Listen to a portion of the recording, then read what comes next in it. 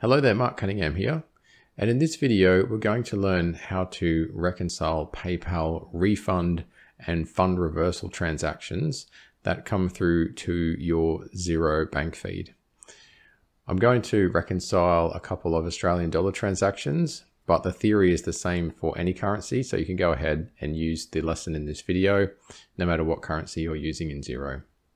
Also, if you'd like to learn more about Xero, then check out the links to our courses in the description below. Okay, so what we've got here is some data that I've downloaded from PayPal, and I've uploaded it into Google Sheets. And I've also just hidden some columns because we don't need to see absolutely everything. And what we're going to be looking at is here on the 4th of November, we've got this sale through eBay for $298.50, and there's an $8.06 PayPal fee there as well. So the net is $290.44. And then the next day, there's a payment refund. You can see there to the same person, Kelly A. So we're refunding the $298.50, and we're getting a refund for most of the PayPal fee, but it's minus 30 cents. So it's $7.76 there compared to $8.06 up there. And then we've got the net amount here as well. So these are the two transactions that we're going to look to reconcile in Xero. So over here in Xero, in the demo company, I've just set up a PayPal account quickly, and I've uploaded those transactions. So I'll just click in there. Okay, so here we are in the reconciliation screen for that PayPal account. And if I scroll down a bit, we should be able to find that sale to Kelly A for $298.50 on the 4th of November. And there's the fee we got charged as well. So you can see the fee there. And then the next day, you can see the refund coming out. It says payment refund. And then we've got the fee being refunded back to us as well. Okay, so for the sale, we would just reconcile it as a normal sale. So I'm just going to fill out the details here. So I've just got Kelly A as who.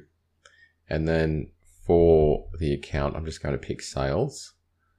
And then you can see there my little GST on income tax rate came up as well, just down there. So just make sure you get your right tax rates in there. This is Australian GST, but you might be using VAT in the UK, for example. And then for Y, I'll just put eBay sale, just like that, just to speed things up. And then down here, we've got the fee. So I'll just put down there PayPal fee, or just PayPal. And then for the account, I'll just put it to bank fees. And again, it's come up with the right tax code there. You can actually set up a general ledger code just for the specific fee. So PayPal or eBay or whatever the fee is that you're reconciling. So I'm just going to use bank fees though. And down here, I'll just say PayPal fee like that as the description. So we can go ahead and click OK and reconcile those. And then the very next day down here on the 5th, we've got the opposing transaction. So we've got the refund. So what we'll do is we'll just put Kelly A in again. Okay, so this is going to go through sales as well. You can create a general ledger code for sales refunds if you want, but I'm just going to put it through sales as it has the same effect on the profit and loss, etc. in the accounts. And then down here, I'm just going to say sale refund. Okay, but you can put a different description in there if you want, depending on what you want. So it's got the tax code in there correctly again. And then down here for the fee, we'll just put that one in as well. So I've got PayPal as who, and then that bank fees account there. And then I'll just say PayPal fee refunded for my description there. So basically what I've done is I've just put exactly the same details in the who, what, and why for each one for the refund, for the sale refund and for the fee. So I've got the same details for the sale refund as I had for the sale, and the same details for the fee refund as I had for the fee. But obviously the transactions are on the other side. So they're going to cancel each other out in the accounts when I click OK. So we'll just do that. Okay, and then what I might do is just duplicate the screen, and we'll go into account transactions, and we'll look in sales,